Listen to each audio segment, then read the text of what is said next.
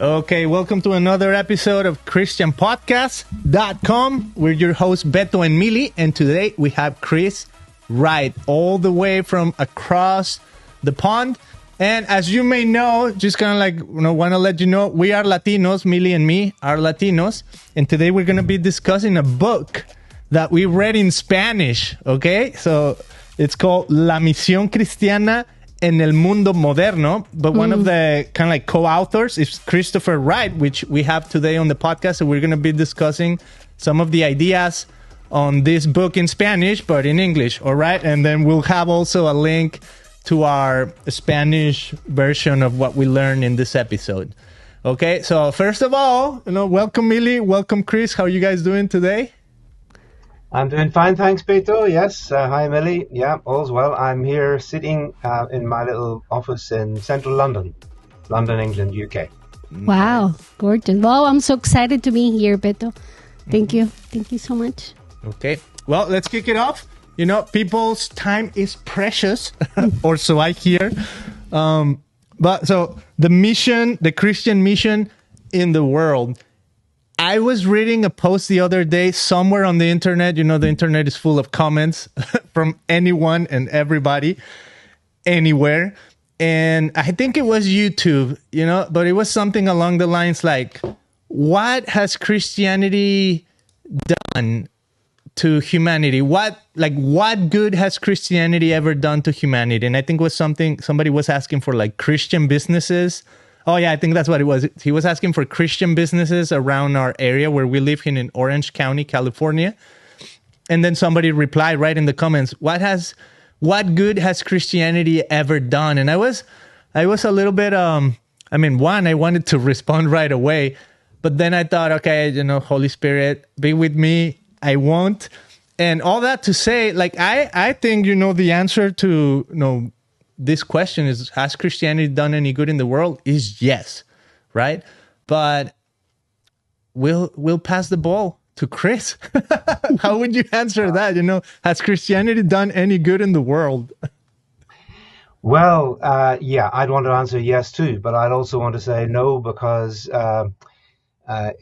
Christianity is a religion, and religion is not necessarily a good thing. And in itself, the whole point about Christianity is that it's a religion occupied and carried forward by people, and human beings are flawed and sinful and wicked, as well as also incredibly sometimes good and helpful. So I think this is worth saying, Beto, maybe just to mention for people that book you referred to at the very beginning, before I really get into answering your question, which in English is Christian Mission in the Modern World, was originally written by John Stott. And I think John Stott's name is fairly well known, certainly in Latin America and in the USA, probably among many Latinos there as well.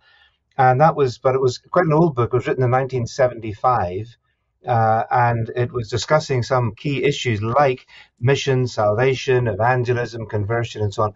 And then the publishers, the original publishers, IVP, asked me if I would update it and sort of edit it and bring it into the modern world, because that was 1975, and that was a quarter of a century or more ago. So it would be good, really. So that's just to let people know it's a book by John Stott, updated by Chris Wright, and it's called Christian Mission in the Modern World. Shall I go back to your question? Well, it would be interesting. Did you ever meet John Stott or no? Yes, I knew him personally for many years. I met him in 1978.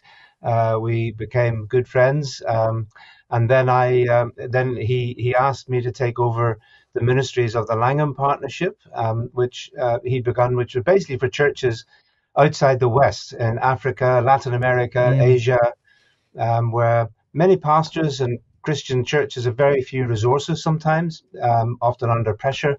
Maybe not much literature, seminaries, not good teachers. So he established ministries to try to help the majority world church to grow with depth, not just to grow in numbers, because often it was growing evangelistically, but lacking in good spiritual depth. And so, so in 2001, it was 23 years ago, I took over from John Stott the ministries of what is now known as Langham Partnership. And if anybody wants to find out more, there is a supporting a very strong Langham Partnership in the US, actually, as well as in Latin America. We've got very strong supporting friends in the Langham preaching movement in Latin America. Just go to Langham, that's spelled Langham, Langham.org, O-R-G. And the name doesn't mean anything. It's just a street in London. Wow. Because John Stott was for many years, he was the senior pastor of All Souls Church, Langham Place. Langham Place is, as I say, in London where his church was, and he simply named a trust fund, a charity, after the street. So the Langham Partnership serves the churches outside the West, but is largely supported by good friends in the US, the UK, Australia, Canada, Hong Kong, and other parts of the world. So that was. I knew John Stott well. We were good friends. I worked with him until he died. He died in 2011 at the age of 90. So he had a great long life. Mm. Well, that's great that you're continuing the legacy in that sense.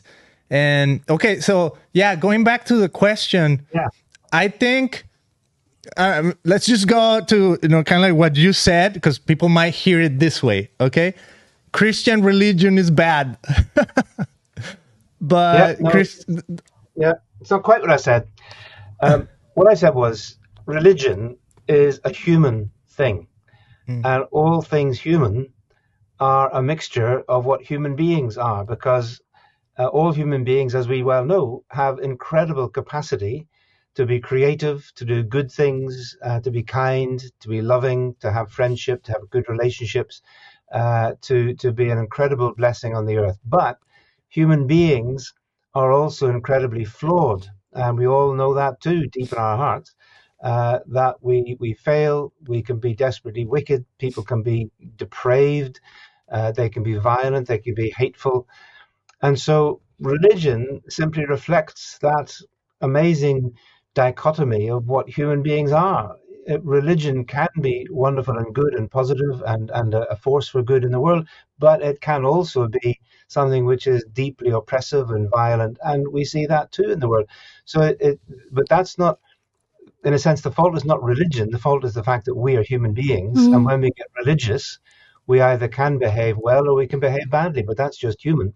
So that would be the first thing I want to say. If we say, has Christianity as a religion been good or bad for the world, then you have to define what you mean by Christianity as a religion, as distinct from what Christianity teaches in terms of what it says about God, the Creator, about Jesus of Nazareth, and about the life and the influence and the teaching that he has had in the world, which is different.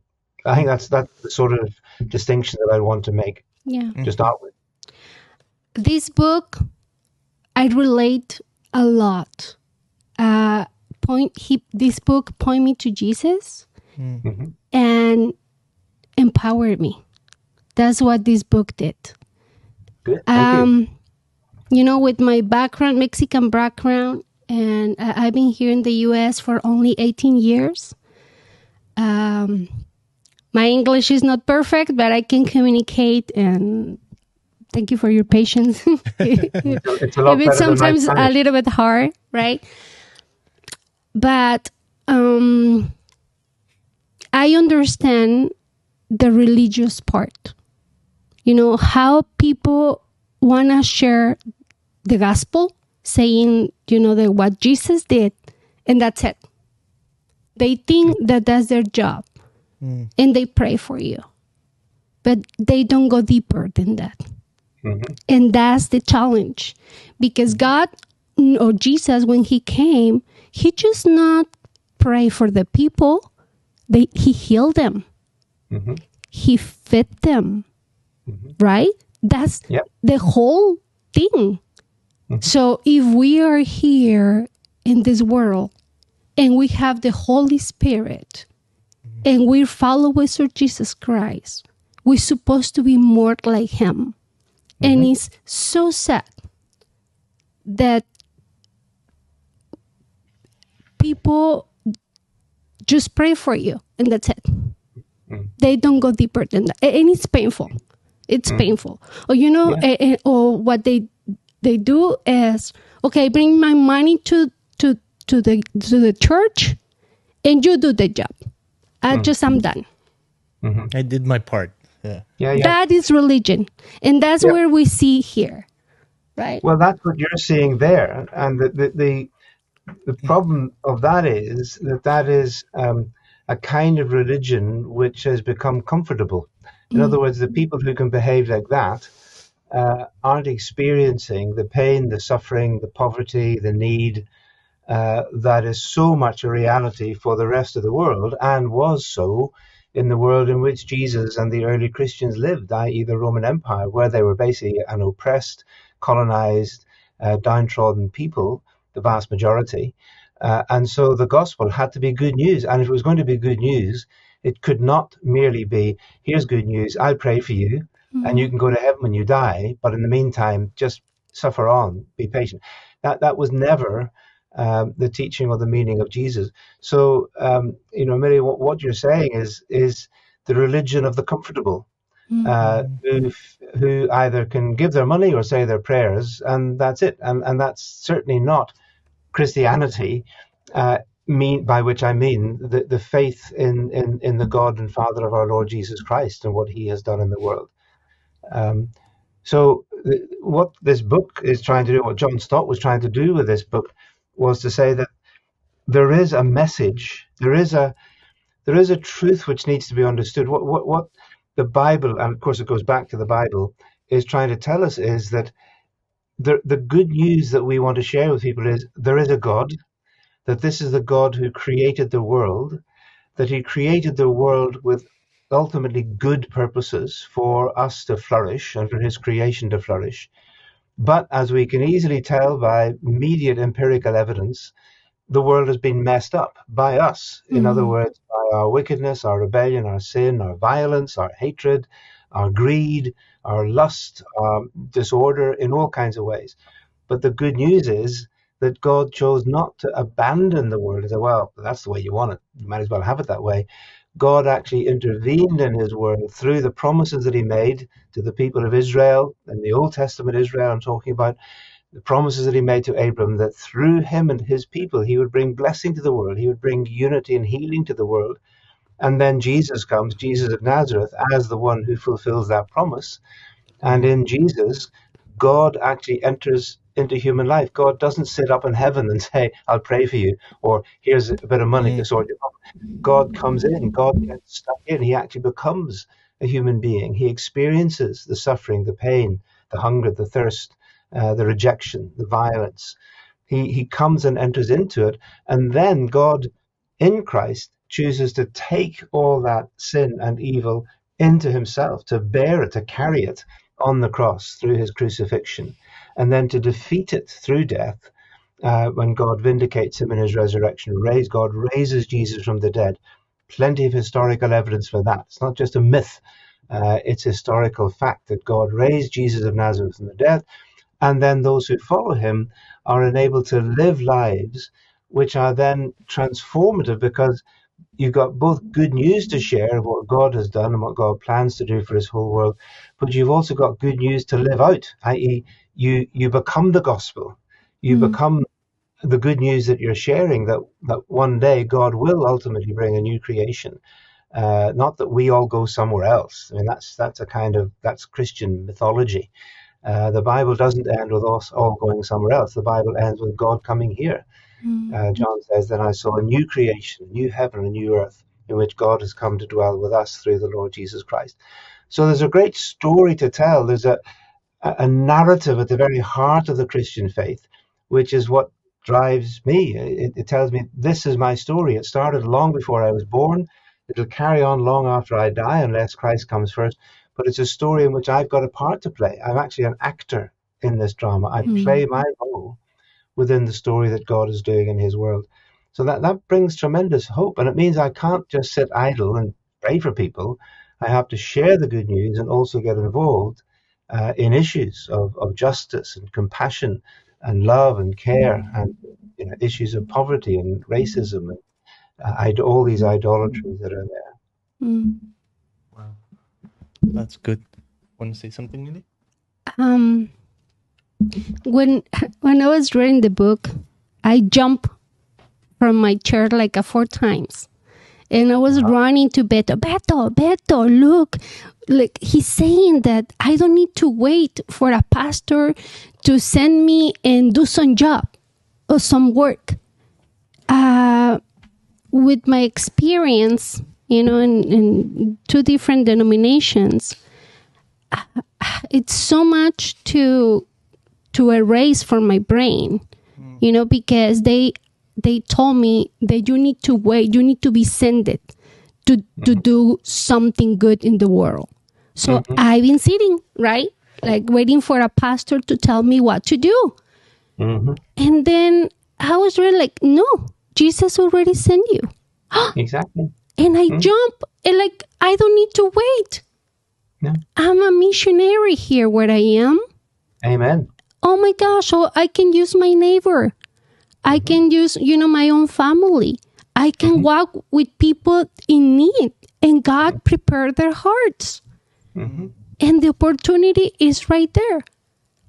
I had a conversation with a humanist, right? And he was saying, how easy is that? Give everything to God and he will do everything for you. And I told him, you're wrong.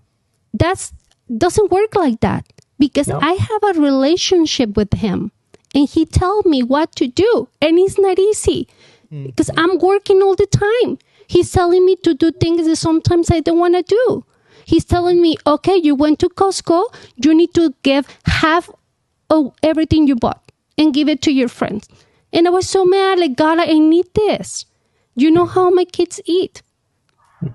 So well, I think what you're saying is so wonderful, because when Jesus gave that great commission to his disciples, he's giving it to all his disciples, not just to 2% of the church who will go and get paid to do the job for the rest of us. That's one of the things that John Stott believed very strongly about mission, and which I believe too, is that God's whole mission is for God's whole church, and God's whole church includes every member, and every member includes the whole of their lives. So we are missional in that sense from the beginning. And the other great thing in what you're saying is that your humanist friend, of course, may not realize it, but his humanism is partly a fruit of the gospel. I mean, the whole thing when secular people, especially in the West, and especially in the comfortable West, like most of the US, when they say things like, what good has Christianity ever done in the world? You want to say, you need to get out a bit more. You need to actually realize that the whole flourishing of what we call liberal democracy, the idea that all human beings are equal, that we have dignity, that it is that greed is bad, that actually humility is important, that freedom matters, that there should, those are all the product of the biblical faith, which affirms that all human beings are made in the image of God, that God loves all people and therefore we should too, that love for our neighbor as ourselves is an important. All of these are elements of Christian faith which were not part of the world before Jesus. Wow. Except among Jewish people, among Israel, where God had been revealing himself to them ever since Abraham. But certainly in the Roman Empire and the Greek Empire, women were nobody, slaves were nobody, manual workers were nobody. The whole world was transformed slowly by the biblical Christian belief in the equality of human beings and made in the image of God, and so on. So much of what we take for granted in a liberal, secular, democratic so-called society is actually in itself, partly at least, the product of the gospel and of Christian faith. And it's kind of tragic that many people now criticize Christianity on the basis of values that they've actually taken from Christianity. In other words, it's quite parasitical. You sort of thrive on what you've stolen. Of course, part of the problem then is that so many Christians, tragically, especially I would say in the West, behave so badly and have become so negative and horrible that they give the whole name Christianity a bad name. We are accused of being judgmental, of being hateful and spiteful, etc., etc. And sadly, sometimes that's true. So if Christians don't live like Jesus and love like Jesus, then it's not surprising if people can say things like that. Christianity has just been bad for the world. That's a sort of response to your jumping up and down and saying you don't have to wait for a pastor to tell you to go and love your neighbor and share the gospel and be a disciple and be a missionary for him. Yes. Wow. Yes. Wow, you're talking so many good points that I'm taking to heart. So one, I mean, you said all human beings are made in the image of God. I think we all heard that, but it's different to apply it, right? Like, I think if you really believe it, if you see your neighbors as made in the image of God, regardless of whether they're Christian or a different religion, or they, maybe you don't like them, right? Sometimes that happens, there's some neighbors that you don't like. Yeah. But when you can see them as created in the image of God, I think you can see a different set of values, right? And it's so that I love what you're saying, about the liberal, secular, democratic society we live in. It's almost like whether we like it or not, we borrowed all these values from Christianity, and we're kind of like, in the back of our heads, we know they're right. We know they're good, right? And I think that's maybe like the Holy Spirit speaking to our conscience. But to apply them, I think that's where it comes the difficulty, right? Even of saying I'm a Christian, but I don't behave like Jesus. So that brings me to this question, right? I think, I don't know, most people would kind of like know what Jesus did, right? You said, Jesus died on the cross, all of that, but why don't some Christians love the way Jesus loved? So how did Jesus love? Why was his love? How was his love different maybe than the love some Christians are portraying, right? How can we go back maybe even to the love Christ showed us? If Christianity is based on Jesus, how did he love? What was love for him? Well, yeah, good questions. Let me take a wee step back, if I may, Beto, before just touching on that, back to that image of God thing. Because it's actually, as you said, we've all heard that, we all know. Well, yeah, that wasn't true back in the ancient world where it first came out. In the ancient world in which the Old Testament was written, the image of God was on kings. Kings were described as being the image of God, and that, of course, meant the man. A king was the image of God. Nobody else was. So when Genesis 1 says that God created human beings, male and female, in his image, so it's not just kings, it's human beings, and it's not just men, it's women too.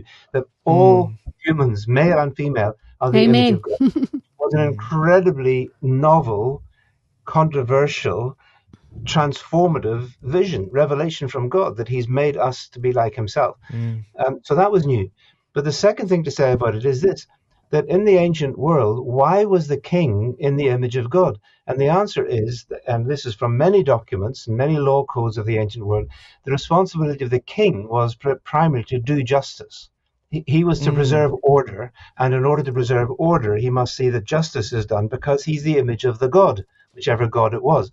So therefore, to be in the image of God was a responsibility. You were required to do what God wanted to be done in society if you were the king. Now, so here's God. He says, no, all human beings now are made in God's image. So therefore, it's not just that you look at your neighbor and you think, oh, he or she is the image of God, so I need to be nice to them. No, what you have to look at is anybody in society, especially those who are suffering or being oppressed or being treated unjustly, you have to say, hang on a minute, I'm supposed to be the image of God in this situation. If I'm the image of God, if God has made me in his image, then it's my responsibility to do justice. I need to be being what I'm created to be in society. So it's not just a passive thing, the recipients of being of our love, but also that we are to be that image of God. So if we fail to care about social justice, or to care about inequality and slavery and trafficking and racism and all of these other things, if we have no concern about those things, then it's a bit hard to claim that we're actually in the image of God, even though theologically we are, but we're not behaving as such, if you see what I mean. So coming now, of course, to Jesus, the book of Hebrews tells us that Jesus is the perfect image of God. In other words, he's not just the perfect revelation of God, he's also the perfect human being. Jesus behaves as the man who is the most human of all of us. It's not just that he was God, but he was God who had become human. He's the image of God, the fully image of God. And so he behaves to others in a way which shows love and respect. He treats women with dignity. He even brings children into the midst of the crowd and says, this is the important person here. Be like this one.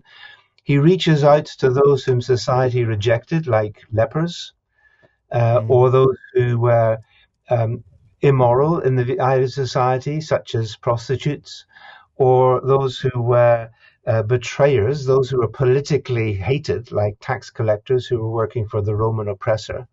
And so he reaches out to these people, he touches them, he connects with them, and he draws them into his circle of the kingdom of God. And that phrase, the kingdom of God, is important too, because it basically means God reigning, God in charge, God's government. And if God is reigning in your life, then things turn upside down.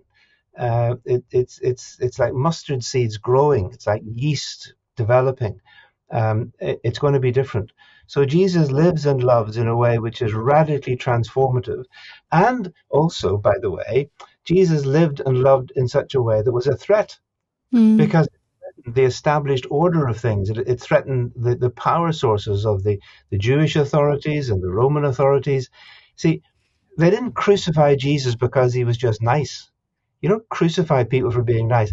They crucified him because all that he was demanding and saying was actually threatening the social order. And that is often what happens to prophets. When they stand for justice or when they stand up for the oppressed, they will come up against the powers that be, which are both human powers and spiritual powers, and they'll suffer. And that's been the story of life all the way through, including into modern times, when those who have stood for justice have often paid the price, often of martyrdom. Oof. Wow. You want to say something, Millie, or I can talk about something? No, you can Millie's talk. thinking. Okay. I'm just, it is so hopeful to look at Jesus and to see that it's nothing new. It's nothing new. The history repeat again and again and again. And we're just waiting for Jesus to come back. And the best we can do is just keep looking at him, right? And ask him for his direction, like praying and fasting, and be a good listeners and obedient to his word, because he's so much need outside, you know. And the thing that it's kind of confusing. Everything, the devil is doing his job. That if we know in the world, reading who is Jesus and understanding history too, right? Because what we do sometimes, and my son is learning this and I'm learning this, that if we come to the Bible knowing history, we can understand a bigger picture. Absolutely. And we can discern more. Yeah. Because religion has been doing so many bad things. Good and bad. Like I heard the other day a guy saying, we need religion without religion. Like, makes sense. We need God to make it our religion. But sometimes, like what church is doing is like corporation, like a business, and the power and the money transform these people, and now they're starting doing stupid things, and because it's our humanity, right? So, and that's, you see that you can see that right through the Bible. I mean, that's true in the Old Testament. God revealed himself to the people of Israel. He redeemed them out of slavery in Egypt. He brought them through the wilderness and provided for them. He gave them a land to live in. But then they also turned their religion into business. So the temple became a place of wealth and power. Jeroboam separates off his kingdom and then sets up statues to support his state. So he's using the name of God for national purposes. That happens then. It happens under Constantine. It's happening today in the United States, where people are using God as a way of defending political agendas which really have very little to do with the Christian faith or certainly with biblical values. But that's a common thing. It's happened all through history.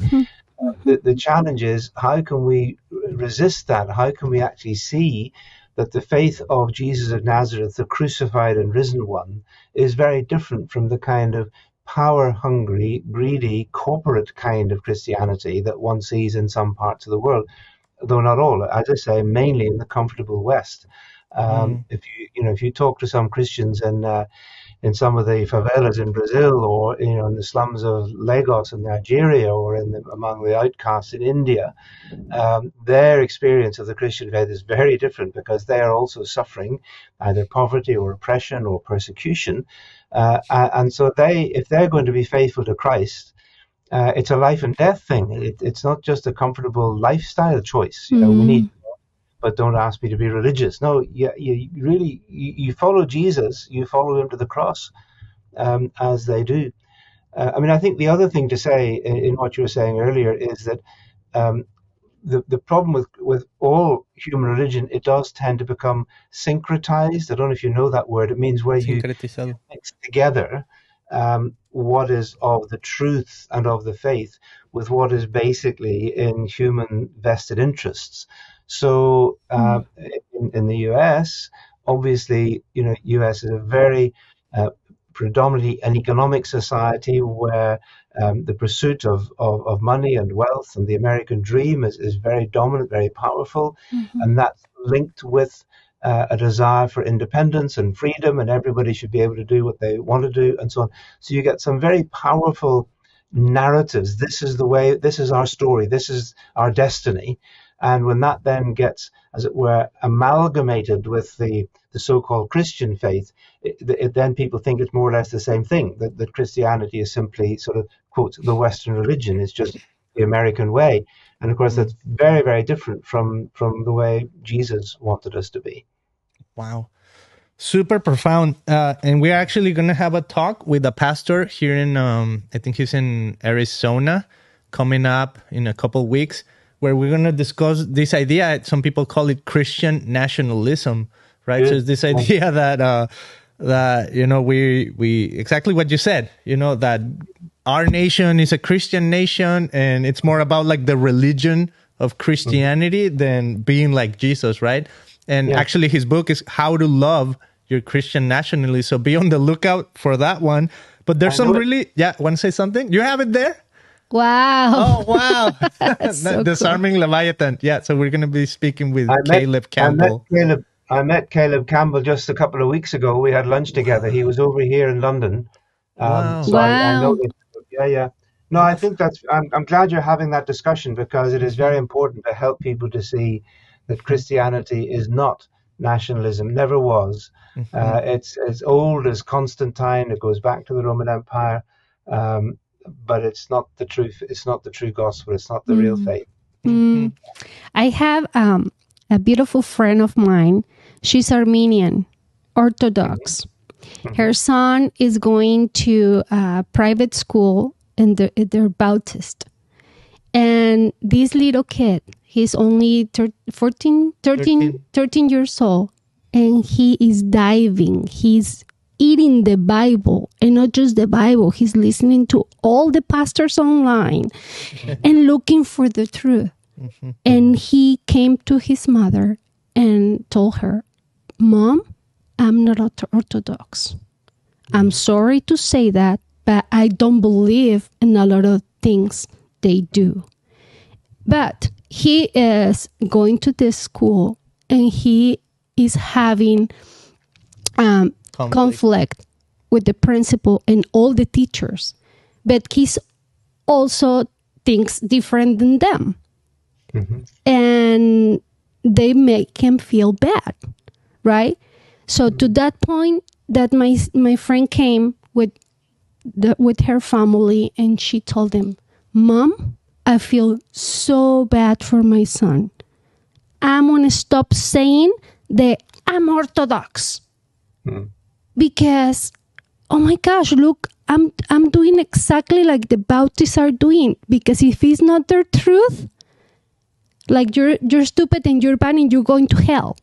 And I feel like I'm doing exactly the same thing to my son, saying I'm unorthodox and like, no, I'm going to say I'm follower of Jesus Christ and that's it. Yeah, well, that is the most important piece. And I mean, part of the challenge there, of course, is that if your friend is Armenian Orthodox, then that is an identity.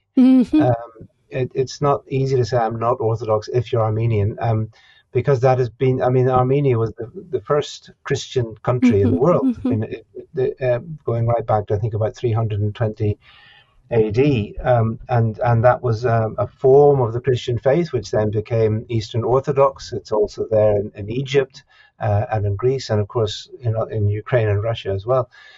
So the Orthodox tradition is very strong. And so that's why I say it would be very painful for your friend to stop. But if she at least recognizes that being a follower of Jesus and believing in Jesus for our salvation is the most important thing, beyond whether you're Orthodox or Baptist or Reformed or Presbyterian or whatever else, that's a good thing. At least she's saying that. And I would hope her son also would be sort of wise enough, even though he's very young, to realize that, yes, he's learning a lot, but you don't necessarily throw out the baby with the bathwater, as we say. In other words, Orthodox Christianity, there are things there too that I would disagree with in some of their faith, but Orthodox Christians for 2,000 years have suffered greatly, have preserved the faith, have been able to, resist the inroad of Islam in some parts of the world and to survive. And so one needs to respect that tradition, even with theological disagreement. And I think I want to say that in relation to your friend's son, that he may decide that he believes other things and doesn't believe what Orthodox all teach. But I would hope that he would respect the antiquity of that tradition. No, and I think he's doing that. The same with my friend. She's so proud to be an Armenian, and I just told her, honey, I think you had a revelation from God, and I'm glad and I'm so happy that your son can talk to their priest. They have a close relationship. This kid is calling his pastor first time in the morning. Hey, I have this question, and he's answering. He comes to our church too sometimes, and he will have the same debate with my pastor. So, it's beautiful. That's good. Yeah. Wow. Well, so some good points that I thought, were amazing to bring up. We're kind of like, this is what we do in our Spanish show, for those of you who speak Spanish and want to listen to our show.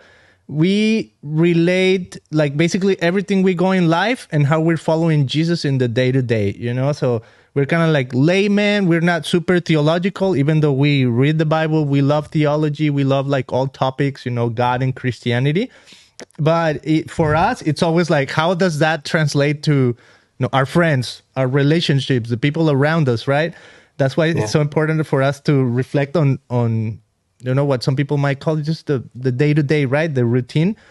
So with that, I've been reading the Bible in a year, and we're still in the Old Testament, since January.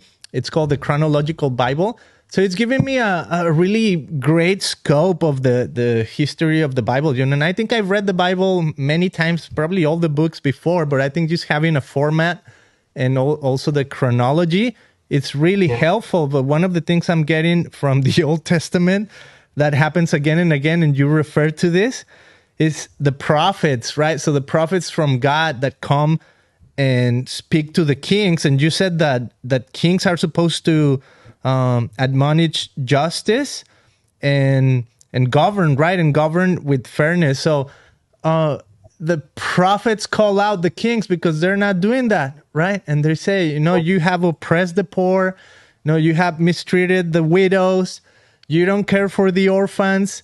And we can relate that to what Paul says later on. The only true religion is like loving on the widows and the orphans. Something so simple. And you see that same heart throughout the Old Testament with the prophets saying it again and again and again. This is what God cares about. And the kings are doing everything but, right? So all that to say, I can relate so much to what is happening here in America. We're Latinos, but we're here in America, and you hear these names that I don't want to give power to these names today, but like political powers, political names on left and right all the time. You mention them and everybody pays attention. Why are we going to talk about today about this guy or that woman, or right? And what I love is that God brought us here. We're Latinos, and you're saying that the West has gotten comfortable. And I see that happened to the people of Israel, and specifically, I think when they came into what it's called Gilgal, where they made an altar, or Gilgal, and it's basically when Joshua takes the people from slavery across the Jordan into the promised land, right? So it's almost like from our bondages to the freedom that we have now, but that freedom, right, that liberty of doing whatever you want, made them powerful and proud, that they started forgetting about the people in the lower classes, so to say. So I see that's, like we said, that happens throughout history again and again and again. Yeah, exactly. Right? No, I think that's right. And I think that's why I'm glad you're reading the Old Testament, because it's so neglected in so many churches in the West, isn't it? People never preach the Old Testament because they don't know what to do with it. I think one of the reasons God gave us the Old Testament is He shows us through multiple generations over many centuries just how repetitive history is, as if to say, don't you get it? Can't you see that this is what will happen? That God will do wonderful miracles, and things will be, there'll be liberation and freedom and so on. But then we're all human, we're sinners, and we revert back to the ways of injustice and greed. And so one can see, that say that, the foundation of the United States of America that was out of, the colonial era of Britain, and a desire for freedom, a desire to be independent, and all of that, all good things, great desires, great objectives. But then it becomes corrupted into a kind of dream of wealth and prosperity, and then you get also the sins of slavery and of the genocide of native populations, and then the expansion of power, down to Latin America and around the world and so on. So you get all the things that are actually illustrated in the Old Testament. God brings him into the land. You end up with Solomon. He starts off well, and then he becomes a tyrant. Jeroboam leads the people out from under Solomon, Rehoboam his son, and then he leads Israel into sin. So, there is a sense in which we need the prophets of the Old Testament, because their voice still speaks into contemporary world today and says to political rulers, look, this is what God requires. And if you fail to live in this way, if you abuse your power, then in the end, God will humble you. God will bring you down. And I personally think that the West in general, which I would include my own country, the United Kingdom, that the West in general really is coming towards the end of its natural. That's to say, God's had enough of us. All empires rise and fall. No empire lives forever. That's another lesson of the Old Testament. The empires come and the empires go. They may last 70 years or 100 years or 700 years, but in the end, they collapse. And I think Western civilization has reached such a stage of idolatry and violence and greed and debt and immorality that, we are experiencing God's, the era of God's judgment.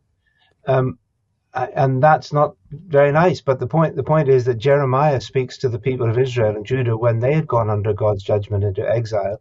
And he tells them the mission goes on. You're still the people of God. You're still the people of Abraham. Amen. Yes. Be a blessing where you are. He says, seek the welfare of the city where God has put you. Maybe Babylon, the wickedest city on earth, but that's where you are.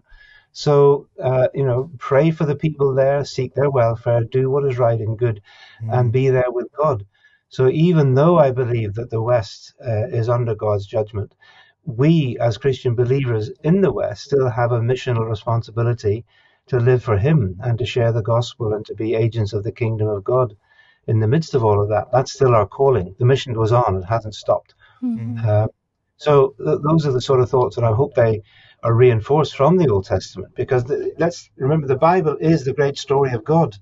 The Bible is the true story of the whole universe, from creation to new creation, creation and rebellion, and then redemption, and then ultimately the vision of a future of hope and blessing.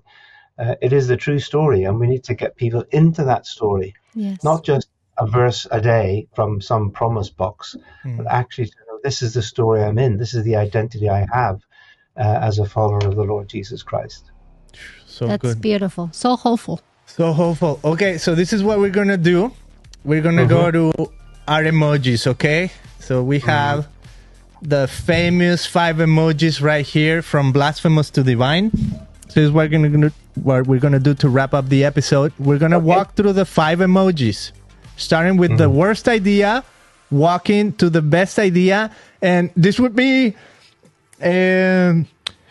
I'll just throw this out there, right? It doesn't need to be this way, but if you can think of Latinos on mission as you walk through these 5 emojis, that would be awesome. You know, just because we're Latino, right? So kind of like speaking We want the to us. message for you. Yeah, we want the message like directly to us, right? So we'll see. What's the worst thing about what? The worst thing that one can do, what? Just the worst idea. I just say, you know, it can either be a blasphemous thought, what's the worst idea, or something that you even like almost like mad about or angry about. Well, I think the worst idea in the West today is that we are our own masters, that we have the idolatry of the self. You can be whatever you want to be. You can't. Boom. Sorry. We are our own God, right? Yeah, Our own God, and yeah. From the little children, from even primary school, you can be a little princess, you can be whatever you want to be. And actually, it's not realistic, and it becomes idolatrous. Wow. Yeah. Okay, I love that. Skepticism, where do you see skepticism played out? Maybe in the West or with Latinos on mission? Yeah. I think we should be skeptical about our own ability to change the world, okay? There's only one Savior. It's not you, it's not me, it's Jesus. We are called to be faithful. Let's be skeptical about the great big ideas. We're going to change the world. We're going to have wonderful big meetings. Sometimes we need to get a little bit more realistic and a bit more skeptical of our own abilities. Love it. Okay, next one is inspire. So it gets better, right? Where do you see hope, or what inspires you? What inspires me is the vision of the future, because the future belongs to the kingdom of God, and Jesus reigns. He is the ruler of the kings of the earth. He says that in Revelation 1. Jesus says he is the ruler of the kings of the earth. So ultimately, Putin, Trump, Biden, everybody, they come under Christ in the end, and he will deal with them. So to me, that gives hope. Yeah. Love it. Okay, one to the last. Holy emoji. What's a holy idea as it relates to mission in the world? Moses says, Leviticus 19, be holy for I am holy, says the Lord. And then if you read Leviticus 19, being holy isn't about being super special religious. Leviticus 19 is just about everyday ordinary life in the home, the family, the workplace, the business, the field, the farm, the law court, social relations, race relations, and that's holiness. So be holy has to do with everyday life and living with integrity. Love it. And the final emoji is the divine emoji. So what's a divine idea, the highest of highest you can think of? Emmanuel, God with us, because the Bible ends with the last great Emmanuel. God says, then the dwelling place of God will be with man. That's Revelation 21. Let's remember that we don't go somewhere else to be with God. No, Emmanuel means God comes to be with us. That's what he built the tabernacle for. That's what the temple was for. That's why Jesus came to be with us. That's what will happen in the end. We don't go anywhere else. We are already home. We just need the home to be cleaned up when Christ returns, and God will be with us forever. That's the divine emoji. Love it. Forever and ever. Amen. Wow. That was so powerful. Thank you so much, Chris. That was... I love that theology. I think that's... whenever somebody comes to me with a different theology, I'm like, this is my theology. God is going to establish his kingdom here. I love that. You know, I resonate so much with that. And I think it would make us act differently, you know? It would, yeah.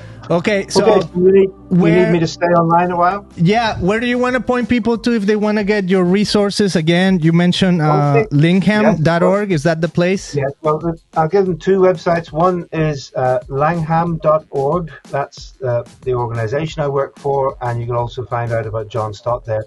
I do have my own website where all my books are, and that is ChristopherJHWright.com. That's my full name on my books, ChristopherJHWright.com. So that's got all my books and also all my sermons and podcasts and things like that. So that's where people can find out more.